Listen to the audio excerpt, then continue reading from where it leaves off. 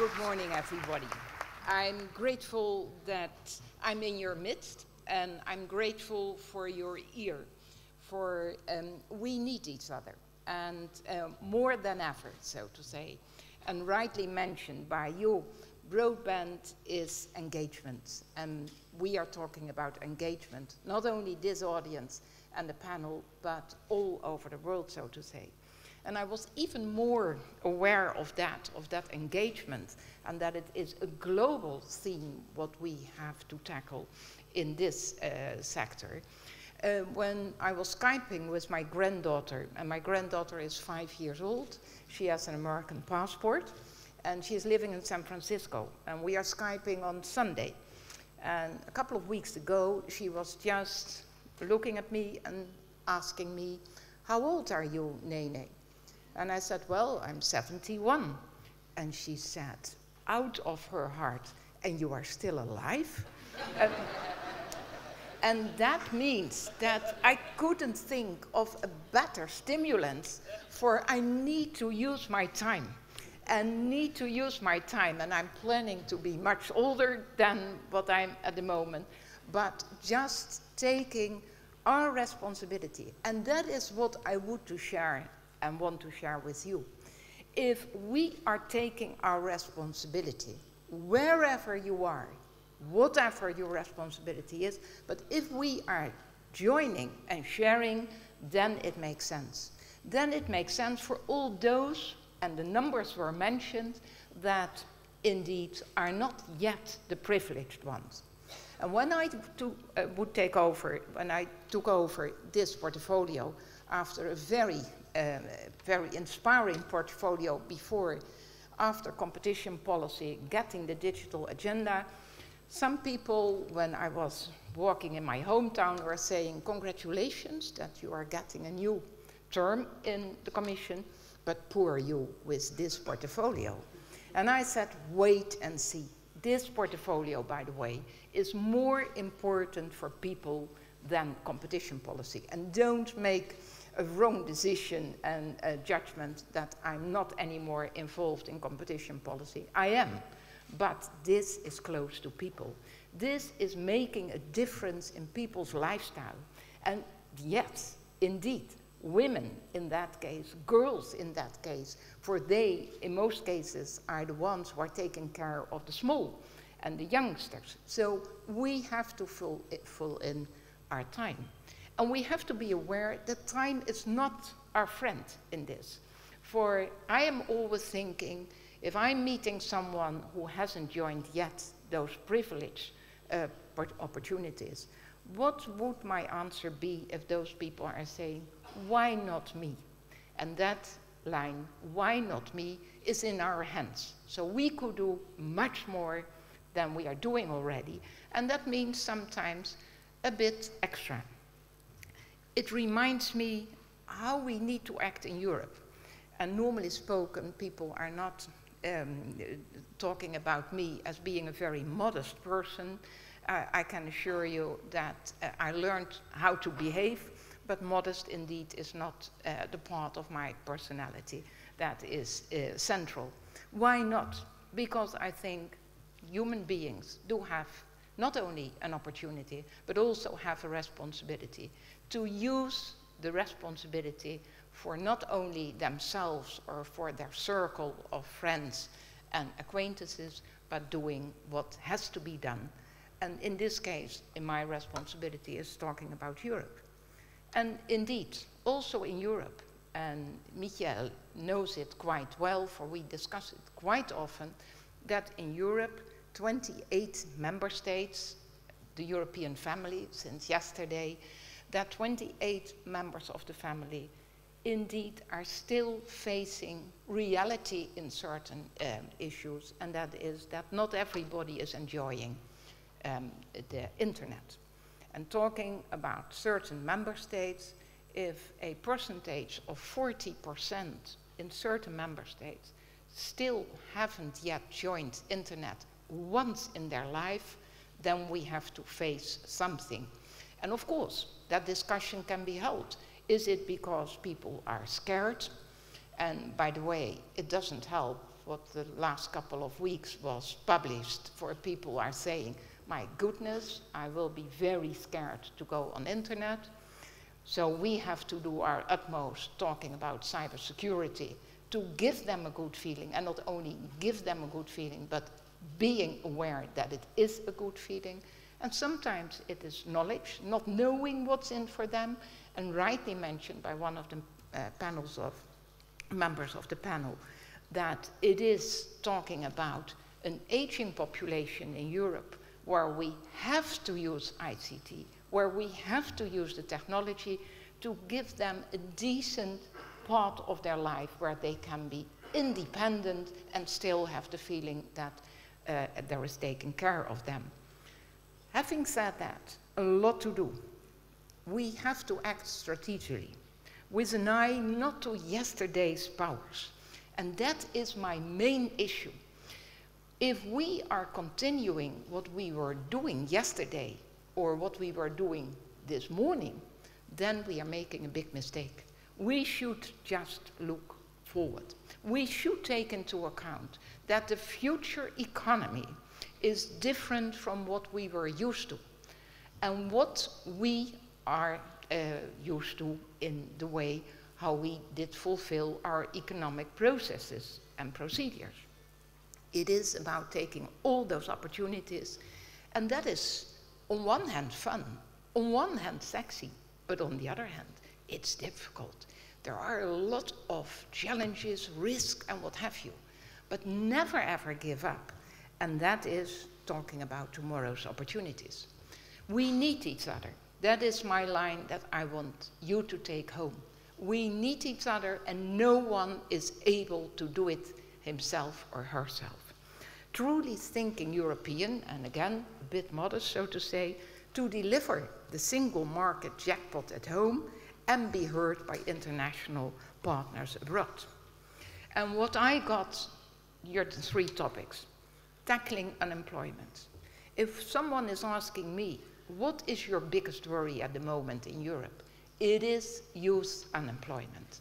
In certain member states, nearby 60% of youngsters that don't have a job, it is unacceptable. And it's unacceptable for more than one reason. For you are talking about a lost generation if we are not acting quickly. You are talking about a lost generation that does have the feeling, and rightly so under the circumstances of today, that it doesn't make sense to think of starting a family or starting to look at an apartment or whatever. No job is really fundamental in someone's being on this earth. So talking about tackling unemployment, it's main. And I'm always saying when I'm joining a commission's meeting with the 28 commissioners, 27 and the president, that I have the instrument in hands where we can make a difference. For it is in ICT, it is in the digital development that we can make a difference. And focusing, your second point, focusing policies on humans, I couldn't agree more. It is about humans. We are not doing something in politics just for fun or whatever. It is just making a difference for human beings. And, by the way, that is also an important part. It is your third part, regulators as partners in innovation. And if you allow me to add one sentence, not only in innovation, but also in growth.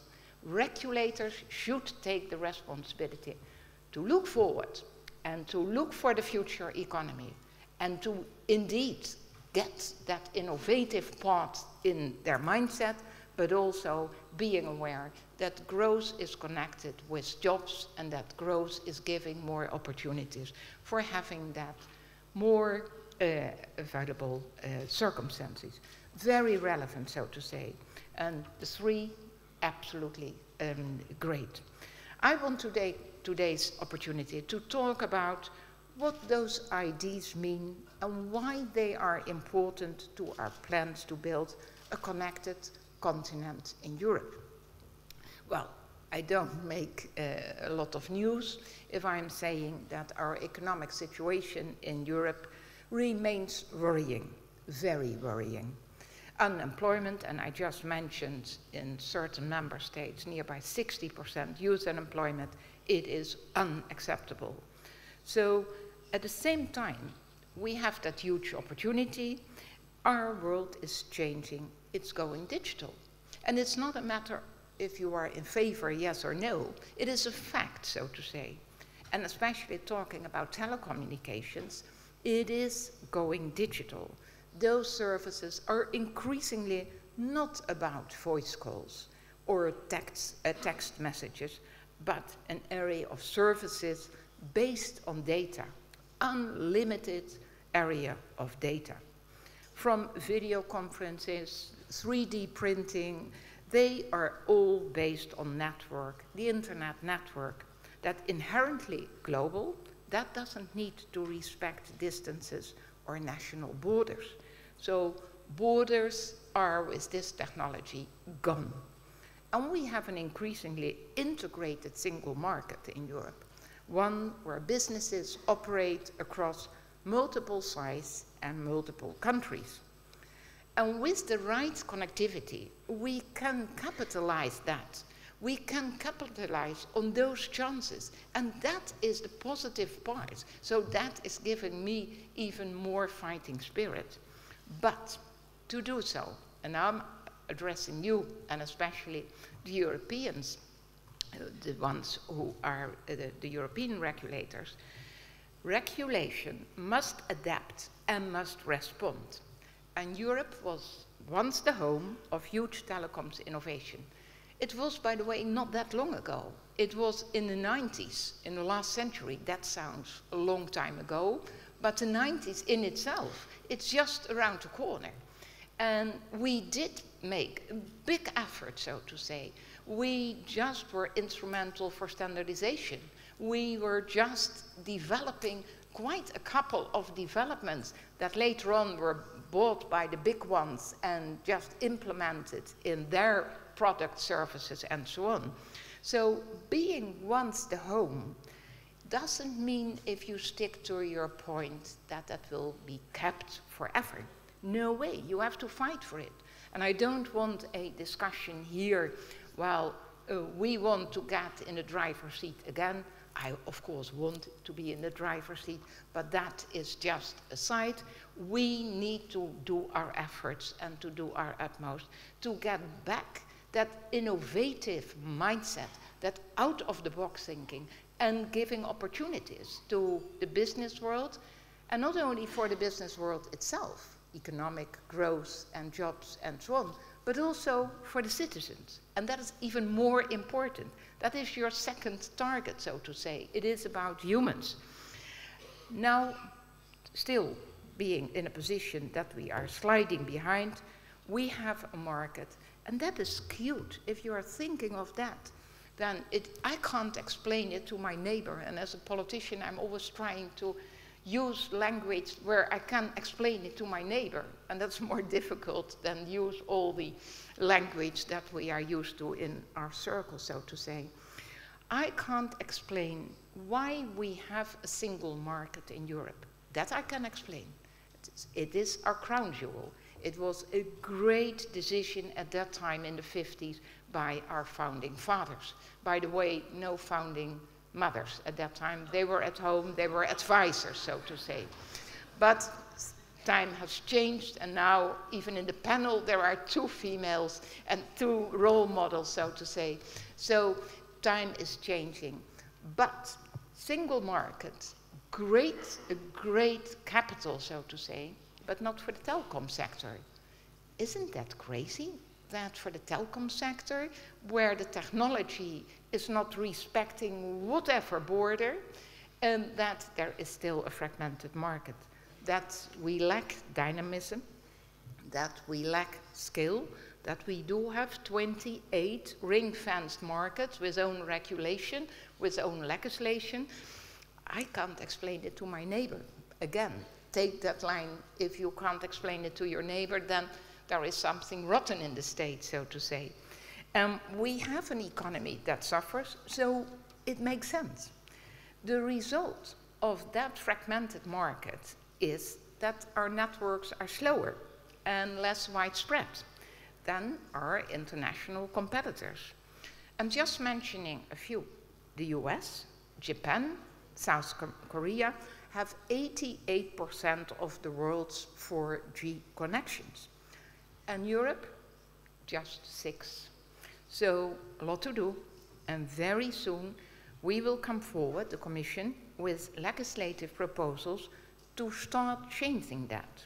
And the sooner the better, to bring down the barriers so operators find it easier to run services across borders and take those opportunities like you are used to in other parts of the world, for example in the US. A more consistent legal framework for operating across borders, more consistent products for access to fixed networks, and spectrum, goodness gracious, spectrum, more aligned across the continent. What would that be a blessing? Then Europe can enjoy innovative services over fast networks. The boost to GDP could be well over 100 billion per year. Well, if you are mentioning that 1 billion euro per year in such a boost, then why wait? Second, you are discussing policies centered on people. Quite right, I mentioned that already. I want people and businesses to enjoy the best Europe has to offer, wherever they are, without artificial barriers, with more consistent protections and quality of service, with a clear guarantee of net neutrality, one that allows innovative new services to grow. And with a fair deal, ladies and gentlemen, in internet services, transparency and genuine choice, and with fairer prices. After all, a single market should mean seamless service. And that means no more unjustified, unfairly high prices wherever you roam in Europe. And even if your call crosses an EU internal border. Putting people at the center, and again, great decision of you, Mr. Chair. Putting people at the center isn't just something for politicians. It is also sound business sense. And after all, companies aren't in competition with their customers. Come on, they are related to each other. Both groups benefit if businesses match and meet customer needs. It's win-win. Give people what they need, quality services at fair prices, and everyone can win. And that is about making the pie bigger, not fighting over crumbs. And the third thing you need is a strong support for regulators. That strong support from regulators is at stake. A digital society needs the right balance of stability and flexibility, investment and innovation, competition and choice. And the right regulation can definitely deliver the right balance. And equally, regulators can shake up markets, though they can correspond to new digital realities. Help operators adapt to face the future and not sticking to yesterday. Break us out of a vicious circle, one where operators plead for the regulation that supports their outdated business model. Yes, you are listening correctly to my wording, outdated business model, in turn designed to fit outdated regulation. That's over. We shouldn't accept that anymore. And equally, regulators should not be tempted to go too far and over-regulate. For don't think that that is risk avoiding. Just take your sense of reality. Regulation is needed. It should be future-oriented, and it should fit in new business models. But don't take it for granted that what you did is absolutely the holy grail. It's all the more important at the moment when our priority is not just opening up access to existing networks, but to create new ones, a transition that requires significant investment. And think of all those who are not taking part of the blessings of this moment. They are expecting that they can join the party. So let's do our jobs. But let's also give the market its proper responsibility. The market has to do the job too. Responsibility to innovate and progress. And likewise, we should focus not on regulation for its own sake, not on institutions or systems, but on outcomes. And that is the difference between the banking world and us. The bankers were looking at their bonus. You are not looking at the bonus, and thanks heaven you don't have bonuses. And keep it like that. It is just doing, and of course a decent salary, but doing your job in a way that it's giving opportunities. And I think that we are just buddies in that fight. That we, regulators and the Commission talking about Europe, that we are buddies in that fight, rocking the boat. It is time for change. And likewise, we should not focus on what we did, we should focus on tomorrow. And I don't want to create new super regulators or centralized powers for its own sake.